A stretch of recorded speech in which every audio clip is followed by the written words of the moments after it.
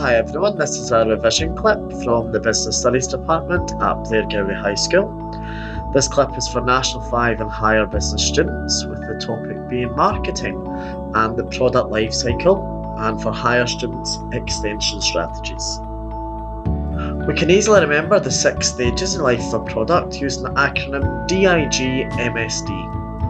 The 6 stages are development, introduction, growth, maturity, saturation, and finally, decline.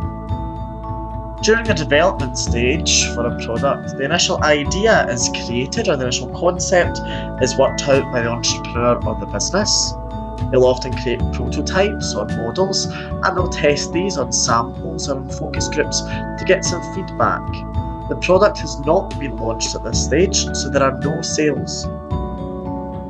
During the introduction stage, the product is first launched onto the market. Sales will of course begin usually very low, and the business usually invests quite heavily in advertising to draw attention to the product now that it's being sold.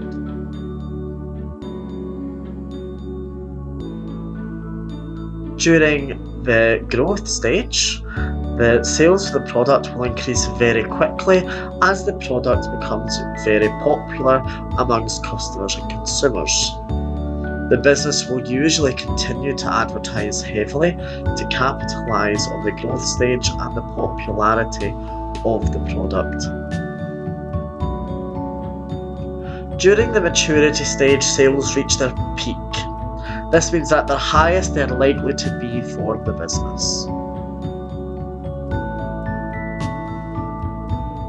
At this stage, we may consider the product being a market leader, and for higher students only, this is when a business would consider using some extension strategies. During the saturation stage, everyone has the product, everyone who wants it at least has it. Therefore, sales may start to decline very slightly or show that the growth stage is definitely finished for the business. The business should consider a new advertising strategy or a price change. Finally, products end up in the decline stage. During this stage, sales fall rapidly of a product. Customers usually are dissatisfied with the product or have moved on to something else.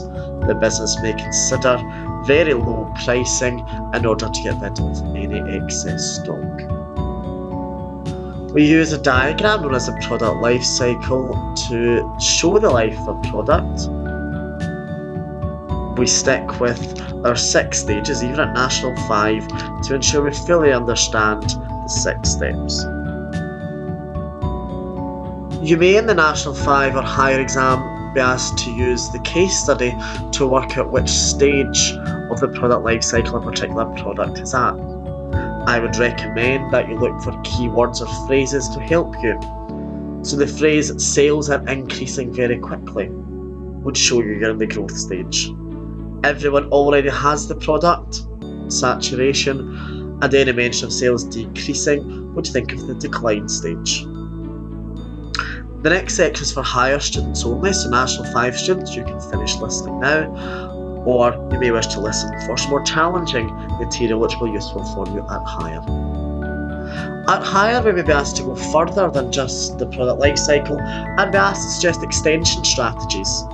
This is anything a business would do to stop a product entering the saturation or decline stage, or simply what they could do to remain in the growth stage. Companies such as Coca-Cola, for example, seem to continually grow and grow and do not enter the decline stage. Many popular examples include the use of advertising as an extension strategy.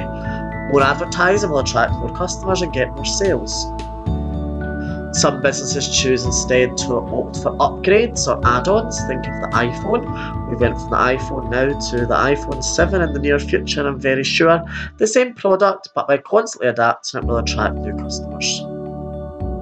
Other businesses might consider changing the use of their product. Lucozade went from being a medicinal drink to a drink that many people choose for sports, or as an energy drink, a rebranding of the use of the product.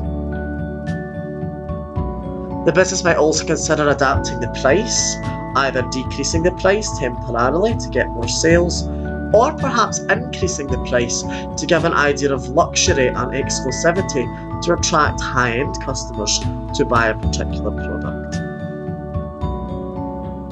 It should be noted that changes of price should be temporary. Instead, some businesses opt to perhaps change the packaging of their product. Walkers opted to turn the colours of cheese, onion and salt and vinegar on their heads. Some businesses might also opt to change the name of their product. A Snickers bar was once a marathon, Starburst were once Opal Fruits. A new name can attract new customers or show new energy for a product.